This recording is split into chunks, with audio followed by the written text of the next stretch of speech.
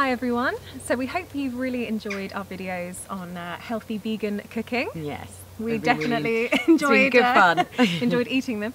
So Palma, would you mind sharing with us what made you decide to do this 30-day challenge? Because it's quite a challenge. It is a challenge, and actually it's linked to the marathon as well, in that, you know, sometimes you do need a focus or you need a challenge to just remind yourself how strong you are. And because obviously my husband being a cyclist, a statistic, we have been through this trauma for a very long time, and a trauma can bring out all different emotions of being overwhelmed, anxiety and stress.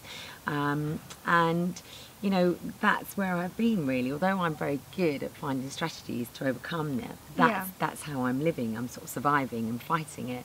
So this whole detox was because I ended up getting cystitis all the time, thrush all the time.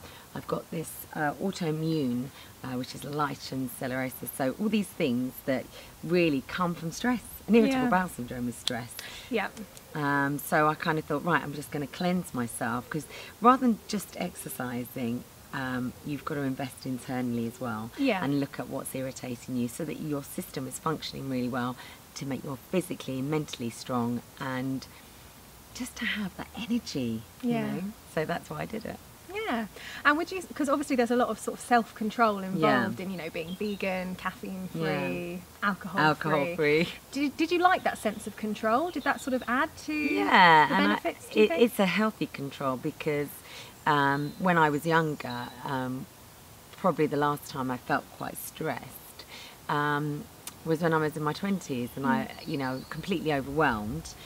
First boyfriend, left my convent school, strict Sicilian background, loved my parents, but they were really strict. I had those sort of same feelings, but I didn't have the strategies. So I was completely overwhelmed, completely anxious about everything, and it turned itself into anorexia and bulimia. Right. And I kind of vowed after that, because it took me years to get out of this kind of cycle, that I would invest in looking after myself, and I'd really find a way that would work for me. But it does take control, and funnily enough, you using those words is interesting, because bulimia and anorexia is control. Yes. So it's the opposite now.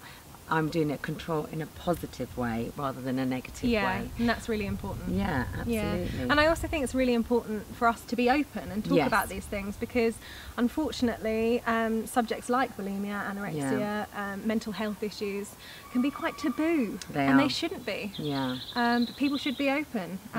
So, you know, I've had my own challenges in my life. My younger brother David, severely autistic, learning difficulties. That really impacted on our family. Yeah. How did that affect you growing up? Well, I didn't have, in many ways, I had a normal childhood, a great childhood. My parents were fantastic at providing for me and making sure that I was happy, and I had a lot of friends. But on the other hand, it was a very abnormal childhood at the same time. You know, events like Christmas were very different for us, quite stressful. Because one of the things my brother loves is a routine, a strict routine. It's very important to him. And Christmas is so different. You know, it's very different. Just opening the presents were a huge source of anxiety for him. So yeah, it was an interesting childhood. But as you said earlier, turning something negative into positive is what I chose to do as well. Because I feel like having a disabled brother has actually been a positive experience. It helped me grow up, it helped me mature, become more understanding of people. And you got that empathy of understanding what's happening. And empathy is so important.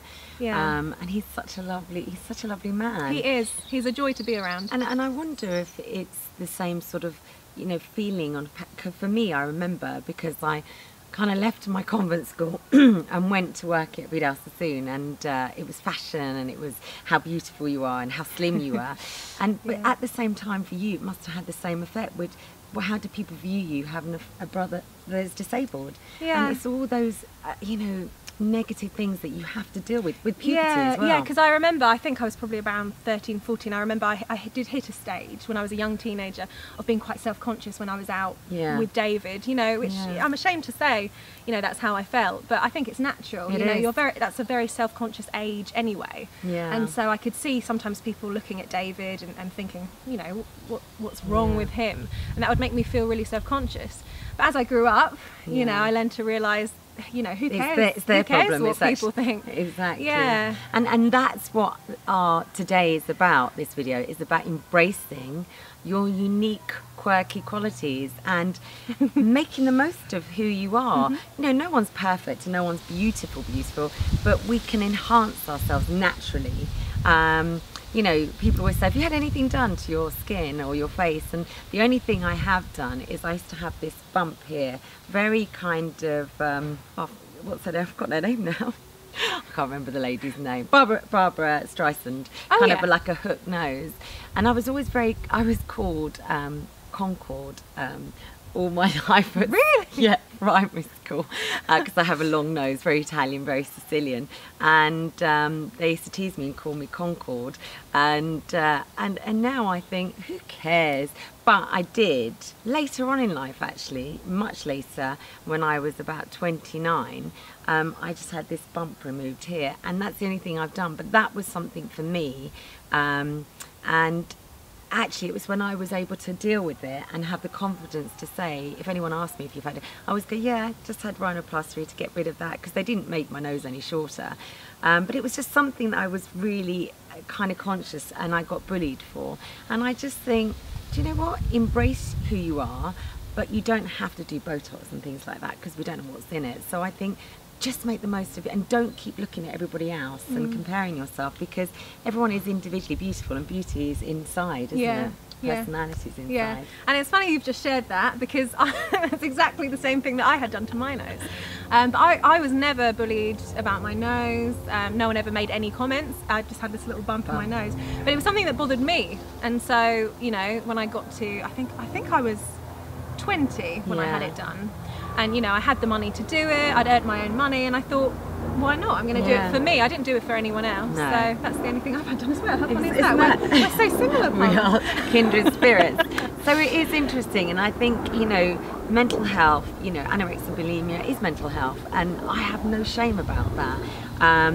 You know, I have got quite, you know, a mad kind of side to me, and I've done things that I probably shouldn't, but actually we are human beings trying to struggle through this existence, trying to find out what our purpose is, and this is why we do our YouTube, because it's very hard to find what your purpose is. Yeah, and we want to reach out and connect with other people as well. So don't struggle silently, share your thoughts, and be honest, because life is difficult. And for me, with this biggest trauma that I've gone through recently, which, you know, I do want to explore later on about cyclists on the road.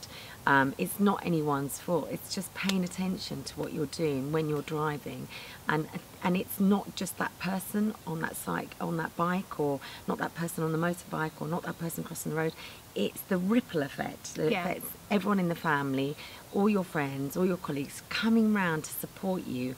And to me, if we can help people to have an awareness and not to be selfish on the roads, to share the roads, that would be amazing. So we hope you've enjoyed our little video. We'll be talking more about mental health issues over the coming weeks.